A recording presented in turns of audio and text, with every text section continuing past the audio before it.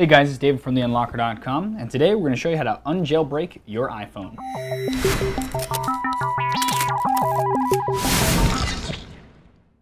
Okay, so before you begin, you need to have the latest version of iTunes installed. If you don't, you can click on this link here to be taken to Apple's page where you can then download the latest version. Okay, so first what we're going to do is perform a backup so we can save all our contacts, apps, and all that fun stuff.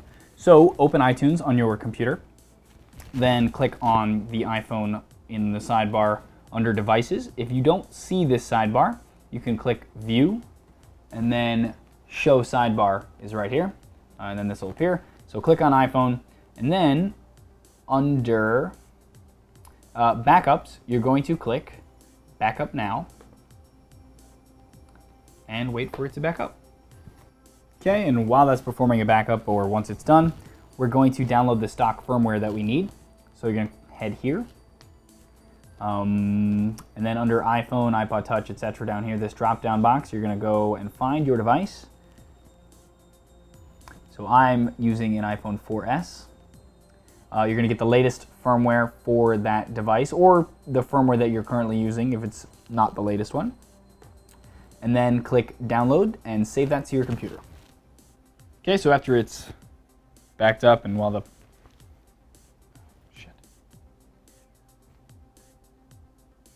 Then we're going to turn off the device, holding down the power button, sliding the power off, wait for it to turn off completely.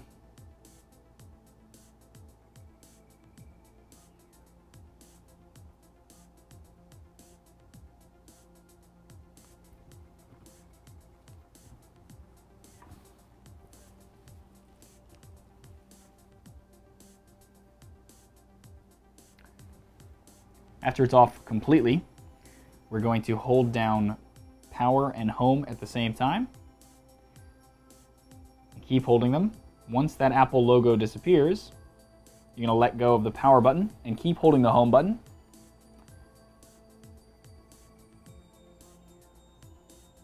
While the device is plugged in until you see that iTunes has said it detected an iPhone in recovery mode. We click OK.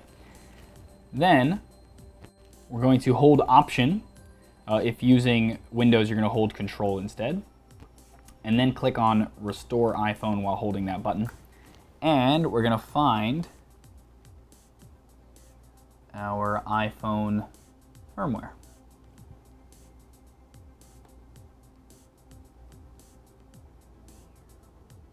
And click Open.